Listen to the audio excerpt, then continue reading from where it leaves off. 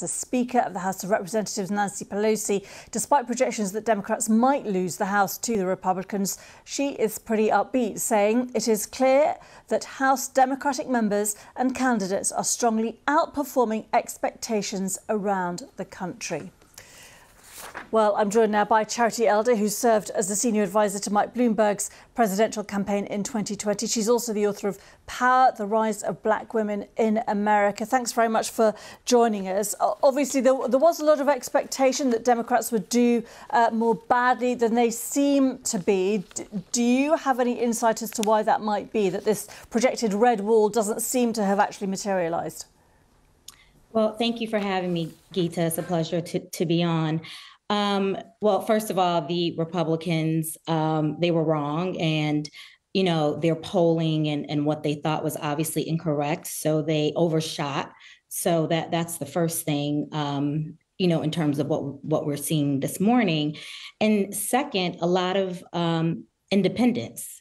You know, according to early exit polls, 49% of independents went Democratic, according to AP's early exit polls, which normally it is the opposing party, the party that's not in the White House, that does better with independents. And so that could have something to do with, you know, the rhetoric around, you know, the GOP and the far right extremist part of the party. Nevertheless, obviously, the House it is still projected to be lost by the Democrats. How worried are you about what that does for President Biden's ability to get through his agenda, his legislation? You know, it is less of a worry than a acknowledgement of the challenges. It was already difficult for Biden with the slim majority in Congress, and also having some of Democrats not voting along with the party. And so that will just make it that much harder to actually get things done, you know, for the country. And so concerns, you know, for me around climate, also what happens with Ukraine. And then also just the issue of if we get mired in impeachments and, you know, drummed up allegations are concerns of mine. Can I just ask you very briefly, if Ron DeSantis ends up running on the Republican ticket, is Joe Biden still the person to lead the Democrats into the next presidential? I think he is. And if Joe Biden wants to run, I will be supporting him. And he's the only one so far that's been able to beat Trump. And so until someone emerges that does that on in a better way, I think Biden is still the man for the job. Charity Elder, thank you very much indeed for joining us. Great to speak to you. Sorry we're out of time, but I hope to speak to you again. These are the latest pictures from Capitol Hill's results still coming in on the balance of power in Washington, which affects, of course, all of us right around the world. Thanks for being with us.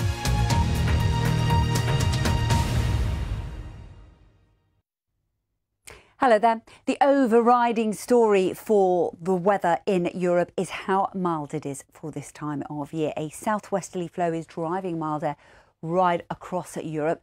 Yes, there are weather fronts, and yes, producing some showers and strong winds at times, but the temperatures way above where they should be really for the time of year. So on Wednesday, we've got some showery outbreaks of rain moving through France, across to the Alps, also down into the Pyrenees. Ahead of it, dry, settled, sunny, still pretty warm. We're looking at temperatures into the mid-20s for southern Turkey, low 20s for Greece and for Italy as well. So there's that rain, some of it quite heavy indeed. Windy across that west coast for Portugal with a few sharp showers here. Mild in Paris with 16 degrees, some showers extending up into Copenhagen and across generally into Scandinavia. So that's the story.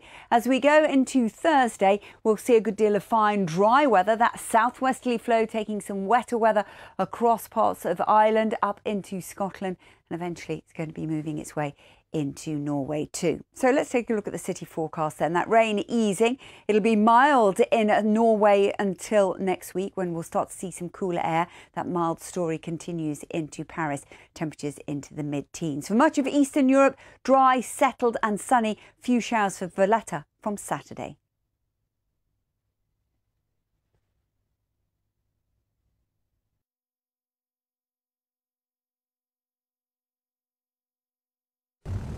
When the only constant is change, the only way forward is to jump in.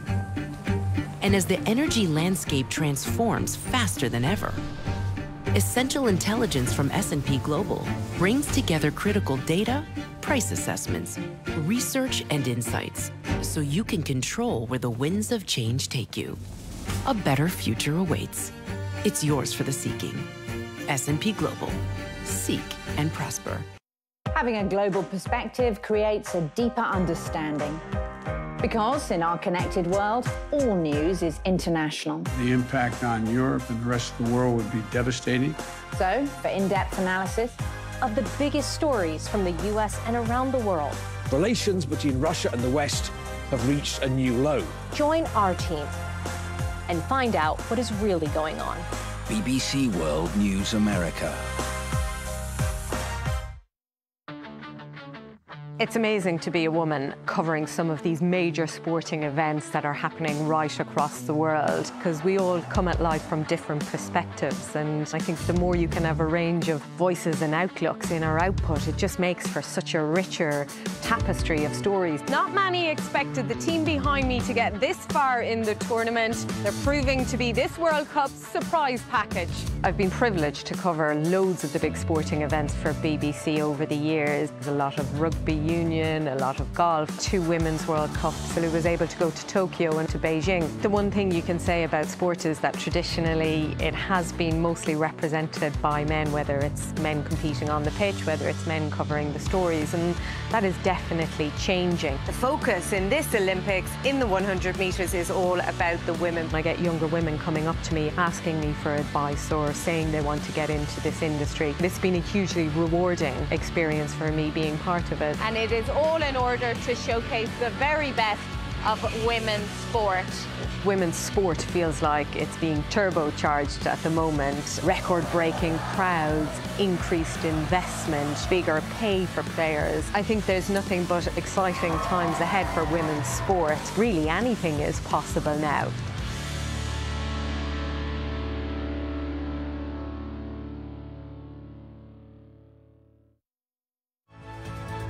I stand with Afghan girls and Afghan women, and I want to bring attention to their voices. Нет, Россия не белая, не пушистая. Россия такая, какая она есть. И мы не стыдимся показывать себя такими, какими мы есть. I would like to think that we can see a new range of leadership traits being modelled where kindness isn't seen as weakness. The way to counter Russia is through strength.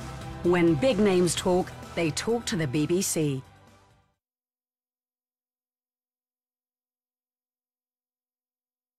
In our connected world, all news is international. So, for in-depth analysis and correspondence covering both home and global events, get a deeper understanding and find out what is really going on. BBC World News America. Now on BBC World News, your daily briefing on business and economics from the world's financial centres. From New Broadcasting House in London, World Business Report.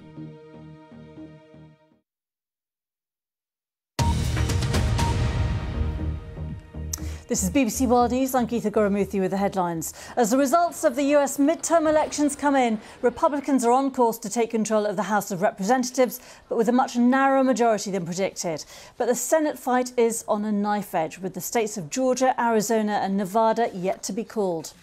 The Republicans have lost a key seat in Pennsylvania to the Democrats, with John Fetterman projected to win the state. He suffered a stroke in May and beat Republican opponent and celebrity doctor Mehmet Oz.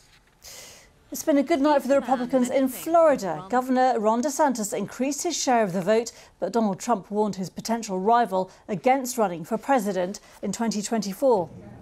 US voters have also been casting their ballots on a range of other issues. Vermont and California look to have approved enshrining the right to abortion in their state's constitution.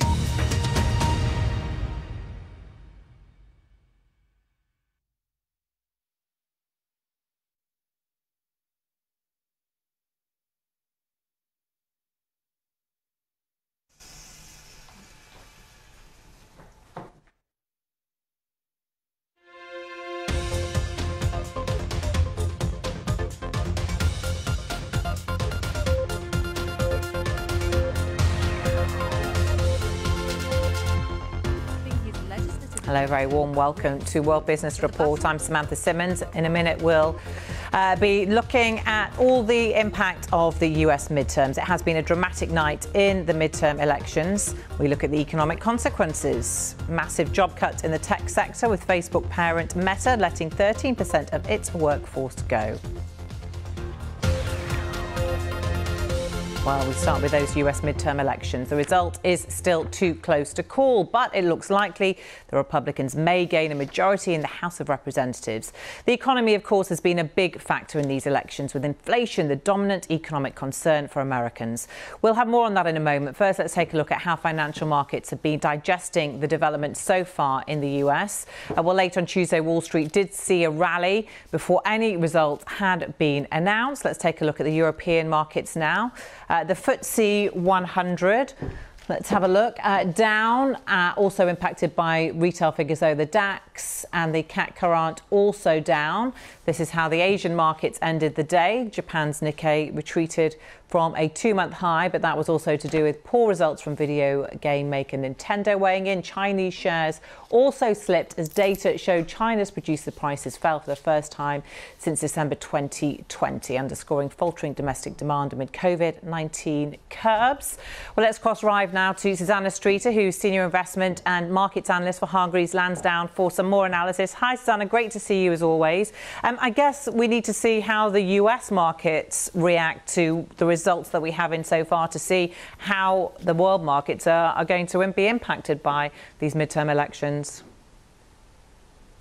Yes, and at the moment it's still very much a wait and see approach. I think not so much movement so far as futures are concerned. And I think that is because actually what we're expecting is some kind of political deadlock, because if Republicans do edge ahead in the House of Representatives fight, it means that they are likely to stop fresh legislation being brought, and crucially stop more stimulus potential as well. And that is why we could see a positive reaction on financial markets, because Joe Biden's stimulus projects and schemes have been criticised for adding to inflation, which is soaring in the United States. And of course, we know that the Federal Reserve is trying to rein it back in by raising interest rates. So there could be an uplift if deadlock is expected. On the other hand, it does raise questions about budgets and potentially the US facing a fiscal cliff. And that is when Republicans stop the Democrats and Joe Biden's administration from perhaps raising the debt ceiling to fund government expenditure. Yeah, and also, Susanna, we've got really important key inflation figures out today, which are going to factor into the market reactions. Absolutely. And I think it's going to be the inflation figures that are going to be really the focus of investors, despite all the political manoeuvrings, because that really has been moving markets, in particular the reaction of the Federal Reserve, the US Central Bank, in its monetary tightening. There are expectations that it will become a bit softer in terms of rate rises in the months to come, but a lot will depend on the numbers out this week. Yeah, and given the fact that we may not know all of the results for some time, how do the markets tend to factor that in? Well, I think certainly it will be this kind of a wait and see approach. No news, in a way, is good news. So certainly they won't react in an adverse way, because it would be more likely that the status quo is achieved rather than any dramatic moves. And I think it is the kind of inflation question and whether spending could be reined in, which will be really focused on as far as general market moves are concerned. There could be some other sector moves, and those could emerge when perhaps there's haggling that goes on in the months to come if there is a Republican majority in the House of Representatives. Susanna, thanks very much. Now, some breaking news to bring you. A Meta Platforms is laying off 13% of its workforce, or more than 11,000 employees. It is one of the biggest tech layoffs this year as the Facebook parent battles soaring costs and a weak advertising market. Joining me now is our technology editor, Zoe Kleiman, for more on this. Hi, Zoe. And these figures just out. There was a warning yesterday from Mark Zuckerberg, but we're now getting the details. Exactly. We did know that this was coming. I mean, it is massive. It's considerably bigger than the Facebook layoffs, than the Twitter layoffs that we had earlier in this week. It does show, doesn't it, that big tech is really having to tighten the purse belts at the moment, if you like.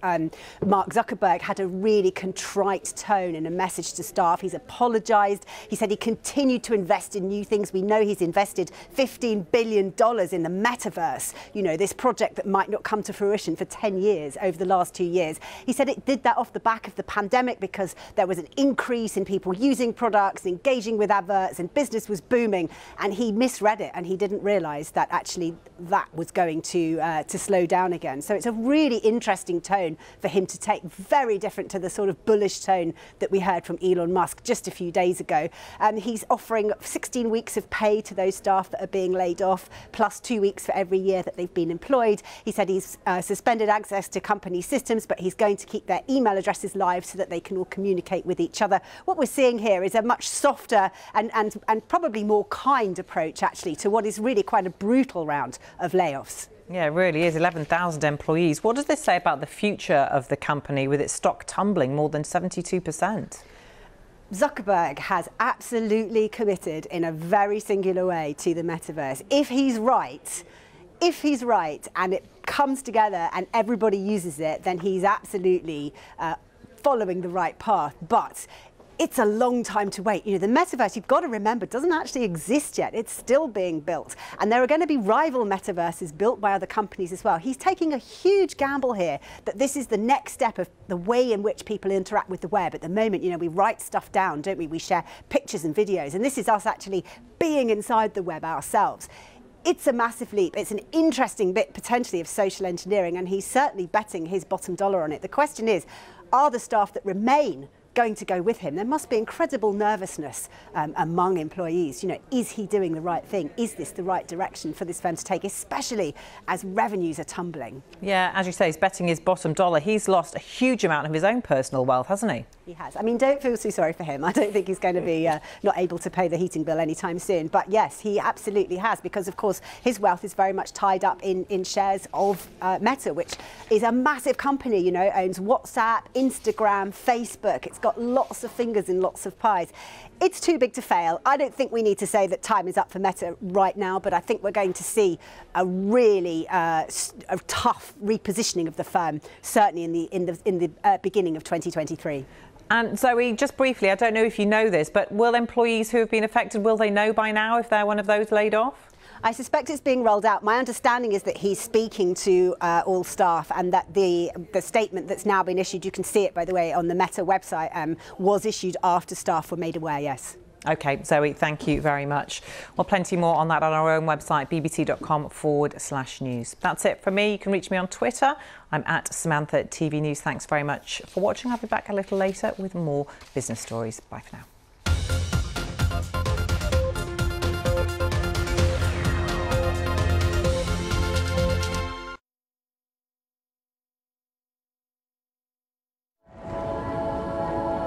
I'm in London to visit a new exhibition of Korean culture, which explores how what's known as Hallyu, the Korean wave, which includes cinema, has swept the world since the 1990s. You may well be familiar with this scene. It's the bathroom setup from the film Parasite, and it figured very prominently in the movie, especially when it flooded. It's been very carefully recreated here at this exhibition under the guidance of the film's set designer. Parasite is, of course, a movie that changed the perception of Korean cinema around the world, especially when its director Bong Joon-ho won the Best Picture Oscar in 2020. I think Parasite has really brought a renewed confidence into Korean cinema. And Parasite fans will be glad to know that there is more to come. An HBO series set within the world created by the film is in development. It's not a time machine, although it has the power to revive history. and explore any possible future. It's not simply a timekeeper either. It certainly holds our fondest memories, but also our deepest questions about who we are and who we aspire to be. It's not merely a sign of the times, for it reflects the unalterable passions in our hearts, the constant obstacles on our way, and our willingness to take them on, always. It's not just 24 frames flickering every second. It's a testament to what truly moves us. A legacy that lives on, and a quest that knows no end. A perpetual movement. It's cinema.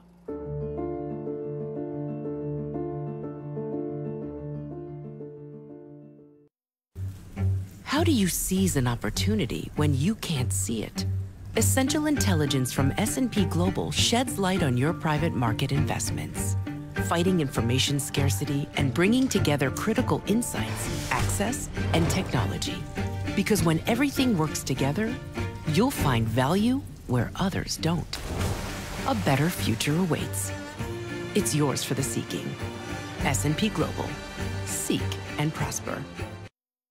For the first time ever, television viewers in their homes would now be able to watch the crowning of their queen as it happened. Whenever we got another refusal from the government, out would come the banner headline, "Government still opposing BBC TVs." Because we knew we were right. We knew the public not only wanted to see it, but deserved to see it. The BBC was the fortress of British culture. You were allowed to make a film in any style you liked.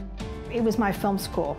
BBC children's programmes were deeply respected. If it had been on any other channel, it would not have had the same power. The BBC has helped to define who we are. It's helped to define our identity. One was able to do what I'm committed to do, which is to make films about real people and real people's lives. You might say iconic is a bit of an overused word, but the BBC Marconi Type A literally is an icon. The basis of the symbol on most computers worldwide.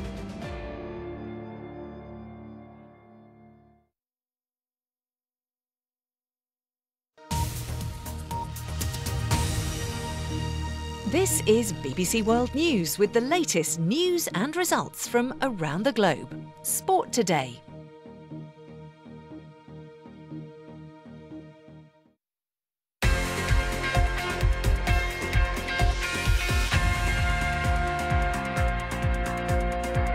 Hello, I'm Holly Hamilton, and this is Sport Today, live from the BBC Sports Centre. Coming up on the programme, Pakistan are the first team through to the T20 World Cup semi-finals after beating New Zealand. Gerard Piqué's blistering career ends with a red card while he's on the bench. And widespread criticism of one of the World Cup's official ambassadors who describes homosexuality as damage in the mind.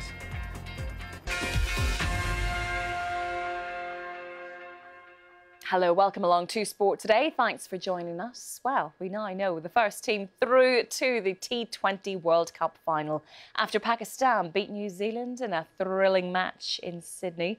New Zealand finished top of their group, only losing to England. They recovered in this match from 49 for 3 to post 152 for 4.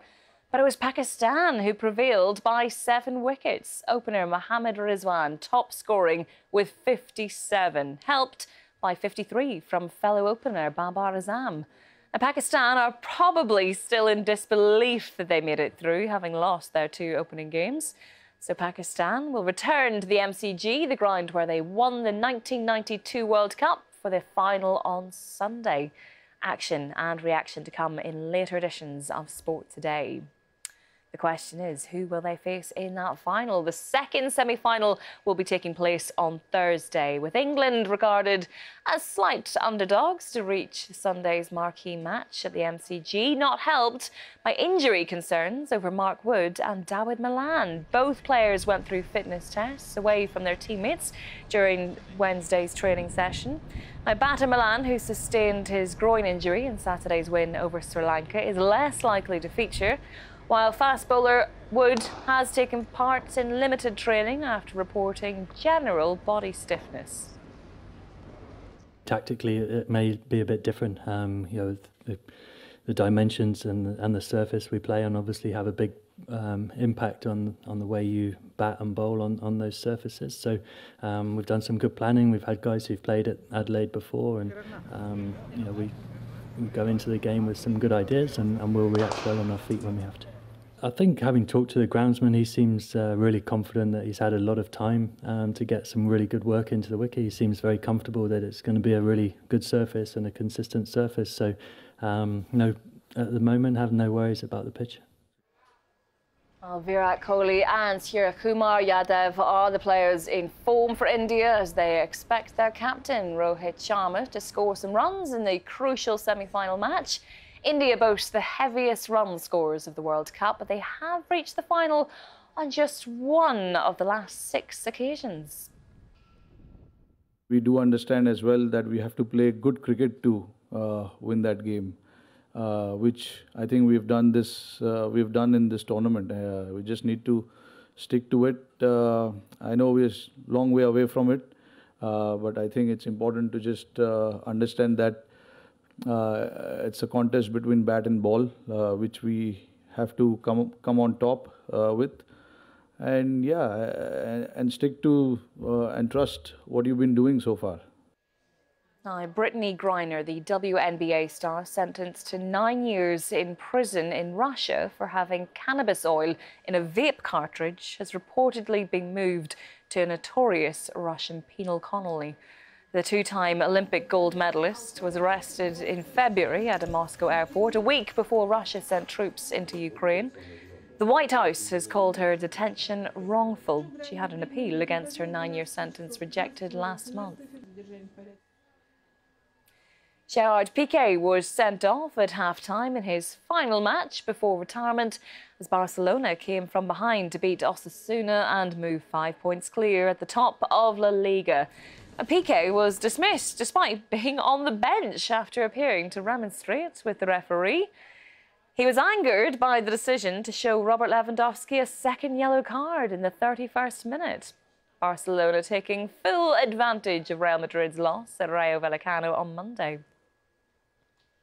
While Senegal forward Sadio Mane is reportedly set to miss the World Cup after the Bayern Munich attacker limped out of their 6-1 win over Werder Bremen on Tuesday. French newspaper L'Equipe are reporting that Mane has suffered a tendon issue, so faces weeks out, which would rule him out of the World Cup, which starts in a few days' time. Serge Gnabry opened his account with a curling shot to make it 2-1 to Bayern Munich, and then completed his hat-trick in style in the 82nd minute, evading 3 defenders before scoring between the goalkeeper's legs. Mathys Tel scoring Bayern's 6th as they extended their lead at the top of the table to 4 points. Napoli won their 10th Serie A game in a row to sit 8 points clear of AC Milan at the top of the table. They beat Empoli 2-0. Luciano Spalletti's side are now guaranteed to be top until the new year anyway. The Naples side have never won the title without Diego Maradona, with their 2 triumphs both coming during his spell there. Now, there has been widespread criticism over comments made by one of the ambassadors for the Qatar World Cup that homosexuality was a result of damage to the mind. Those are his words. 12 years on from the decision that led to a tournament, now just 11 days away, the man who oversaw the vote, former FIFA president Sepp Blatter, says the decision to award it to Qatar was a mistake. Our sports correspondent Jane Dougal has more. A protest to pressure FIFA days before a World Cup in a country where same-sex relationships are illegal. And fresh controversy, as former Qatar player Khalid Salman, now an ambassador for the tournament, was asked about homosexuality. He told a German broadcaster it was haram, which means forbidden, but he went further, denouncing same-sex relationships. But do you think gay is haram? It's haram. Because why is haram? I am not one big Muslim, but it's haram. Why? Because it's damage in the mind. At this point, a World Cup official steps in, bringing the interview to an abrupt halt. His words, though, have upset many, including Helen Hardy, the founder of LGBT football team Manchester Laces. It was so definite, what was said, and so deeply offensive. And I don't think it could be taken any other way. So we're quite clear on how they feel about LGBTQ plus people. The 2022 FIFA World Cup is Qatar. It's been controversial from the start. 12 years ago, when Qatar was given the 2022 World Cup, there was wide criticism. Not just on the outlawing of homosexuality, also their poor human rights record and unbearable temperatures forcing the tournament to be moved to the winter months. The then FIFA president Sepp Blatter was a champion of the decision at the time. However, speaking to the BBC for an upcoming 5 Live podcast, Blatter admitted it had been a mistake, not for any of the obvious reasons. It's a big organisation which needs also a big country. Qatar is too small to do that. I said to myself, I was right at a certain time to say we should not go there. Labour MP Luke Pollard, who is openly gay, says this cannot happen again. I think FIFA has real questions to answer about how they make sure that the World Cup goes to places where fans can support their team, be true to themselves and not have to hide in the closet to be able to support their national team. More than 1 million visitors are expected to travel to Qatar for the World Cup. Despite the words of Khalid Salman, the host country's organisers have said that everyone is welcome. Jane Dougal, BBC News. More reaction to that story on the website, but from all the team here in Sport Today, goodbye for now.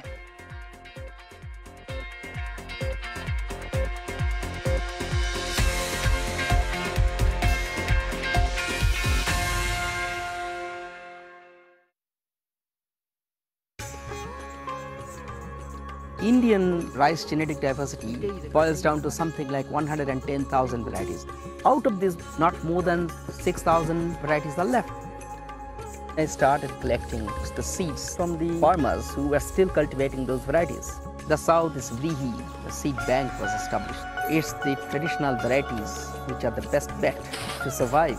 In our own collection, we have hundreds of varieties which are resistant to different types of pests, different types of diseases. By reinstating the traditional custom of open source seed exchange among farmers, I've been successful in empowering farmers' community to attain their own sovereignty over their own means of food production.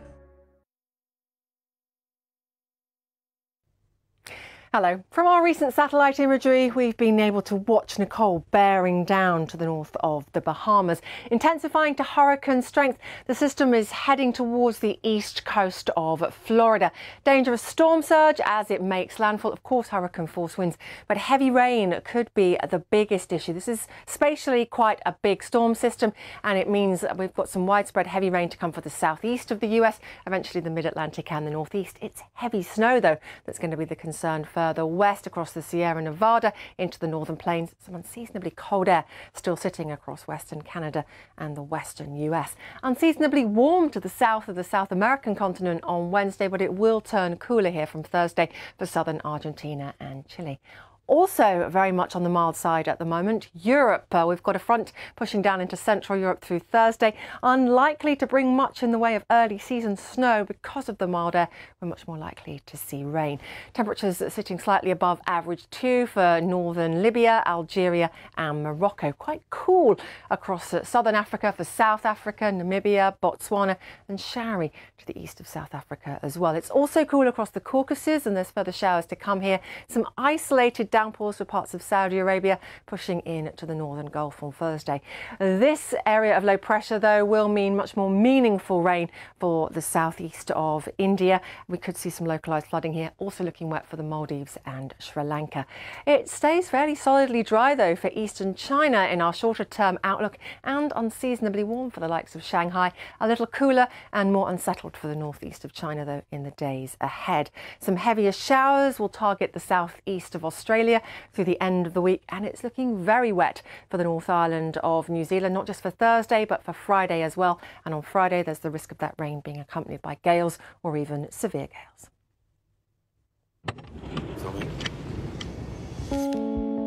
It's really a lot of fake news.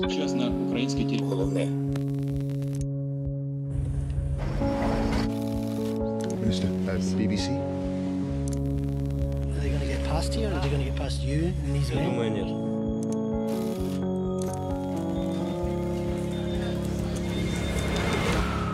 How soon do you think it could be before there is real fighting here?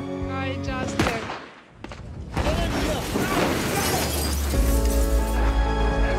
awful. They couldn't come with you? What you read about what's happening on the ground. Where were you at the exact time of the attack? If that is what you think of him, how do you sit across the table to try to stop the war? And we're live in 5, 4, 3. We are faced with the greatest threat to food security in generations.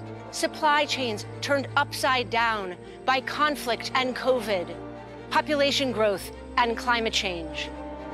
With every one of these problems being felt in the fields, I'm talking to farmers across 3 continents to find out if they can rise to the challenge. Join me, Amanda Little, for Follow the Food on BBC World News.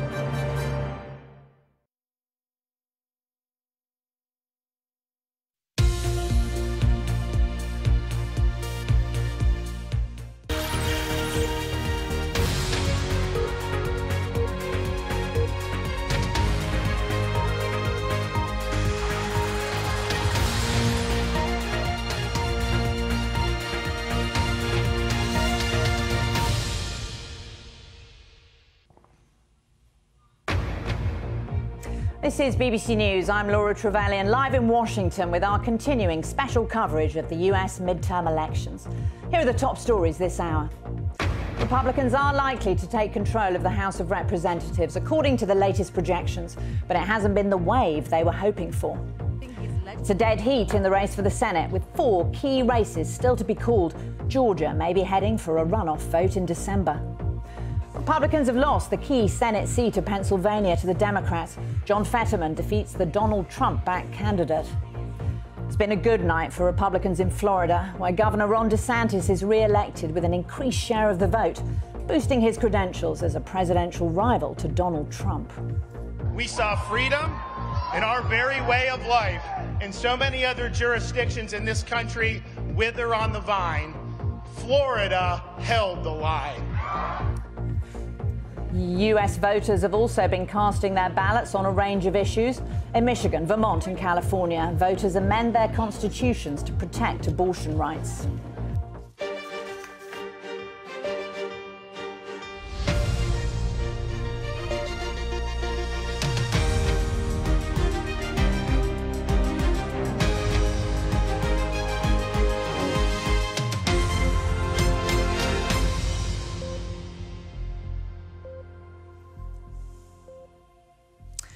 Hello, I'm Laura Trevelyan. Welcome to our continuing special coverage of the US midterm elections.